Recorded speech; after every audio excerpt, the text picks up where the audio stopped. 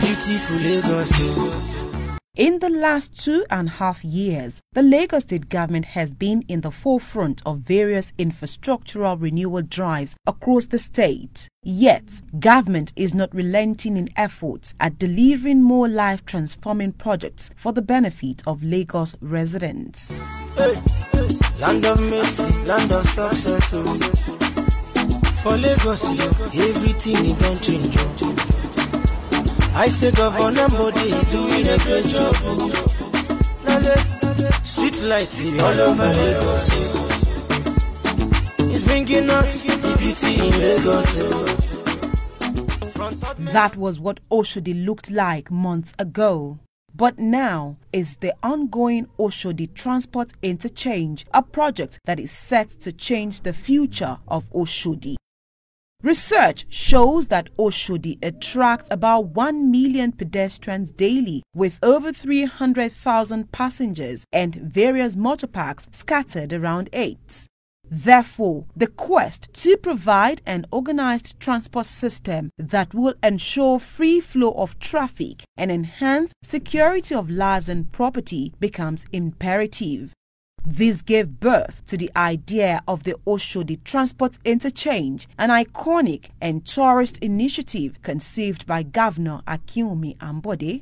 There will be 3 terminals within the multi-level car park interchange. Terminal 1 serves intercity purposes. Terminal 2 will serve the Lagos West, connecting Abule-Egba to Alimosho, Festac, Okokomaiko and Badagry, leading to neighboring African countries, while Terminal 3 is for passengers going to Lagos Island, Ikorodu and Ketu-Ojota axis. The space for the proposed Oshodi shopping mall and other facilities has been earmarked, and work is expected to commence in January. The mall, when completed, will be a major turnaround venture for the business and leisure outlook of Oshodi.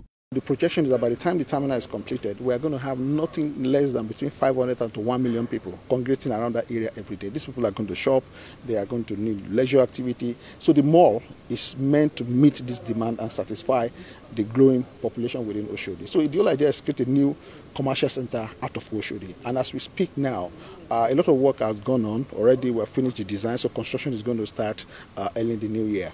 So part of the plan is that the mall itself is not just the mall. It's also hotel. 6th-floor hotel is there. There's cinema, and of course there's children playground as well. So the intention is as people are crossing from work, as they are passing through Oshodi, they can engage in commercial activity, they can bring their families, to come to Oshodi and have a nice time.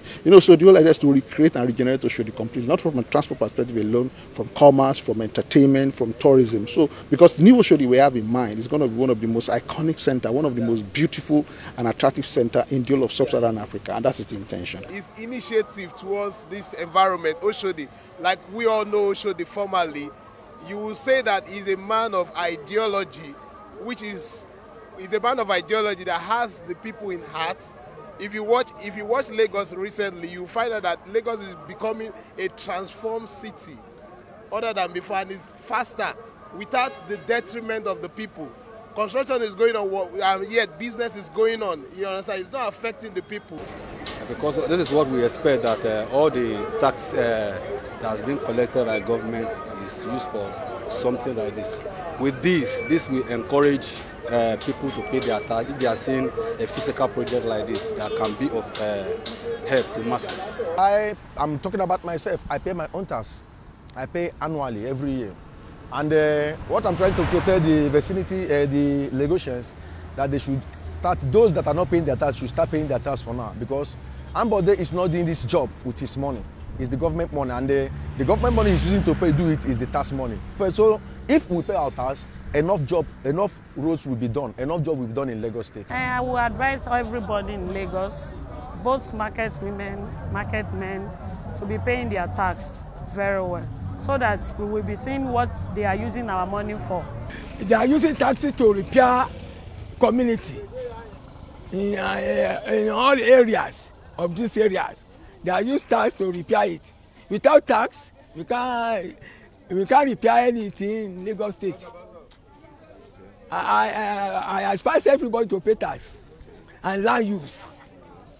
A little after Oshodi is the road leading to the Murtala Mohammed International Airport, a road which many have described not too deserving for a former federal capital in its present condition.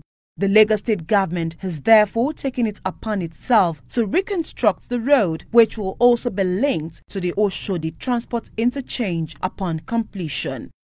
At the moment, you have just 3 lanes, some places even 2 lanes in each direction going towards the airport.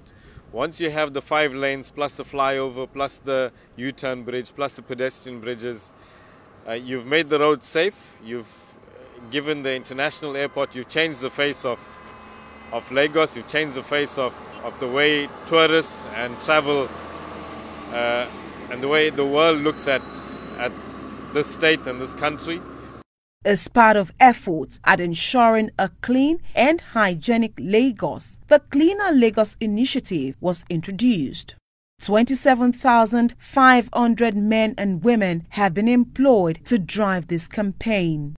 In the next 2 weeks, the street sweepers will flood the streets of Lagos performing their duties.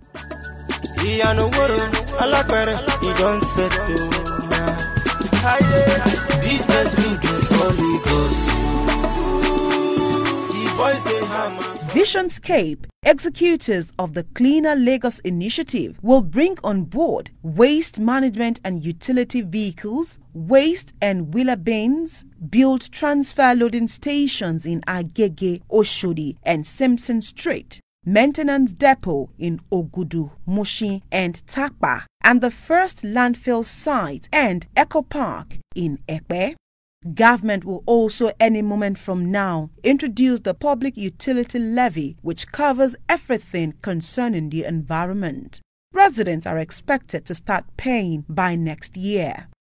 At the moment, work is in progress with the right-of-way for the expansion of the dual carriageway of the Lagos-Abeokuta Expressway. This project includes the BRT lane from Abule-Egba, which will terminate at the Oshodi interchange. Along this route will be 14 pedestrian bridges to be sited in areas like Mangoro, Adialu, Pleasure and Katangwa. Site engineers are already casting the beams. The inhabitants or residents of Lagos State should assist him to enable him do the more, to enable him perform more. It's very good for people to pay their tax because it will help the government to do their work easily, to fund the work. In the Ayobo, Ikpaja, Amikole axis of the state is ongoing construction of 20 boundary roads with Ogun State. The roads, which include the AIT Road Alagbado, Church Street, Itakpa, Bale, Ogunsheye, Osenatu Ilo Road, Jo Ikebudu, the Kola Boundary Link Bridge, Amikole Road, Ayetoro Road Dualization and Bridge are expected to improve the economy of Lagos and impact on our strength as a smart city. I really appreciate the development. It shows how the present government is performing. We really love Governor Ambode because we've been here for long, almost been here for almost 10 years now, and then we all know what happened. We all know what happened during the time before the coming of Ambode. We couldn't see any development. Since my being here, development, we didn't even hope that this road will start immediately, even this year. But to my greatest surprise, March this year, they just came in and they want to do this road. We thought maybe they will just abandon it.